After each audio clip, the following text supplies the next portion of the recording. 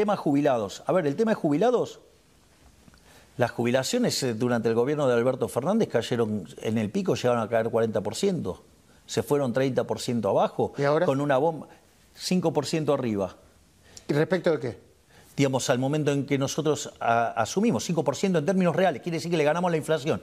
Y además, como el tipo de cambio, nosotros cuando llegamos al gobierno, el paralelo estaba, el blue estaba en 1.300, hoy está en 1.315. Si lo toma al MEP o al contado con liqui, están cerca de 1.250, con lo cual... ¿Usted dice que los jubilados recuperaron poder adquisitivo? En dólares, fenomenalmente. En dólares, o sea, voló el poder adquisitivo de los jubilados. Pero la Argentina en dólares está cara también.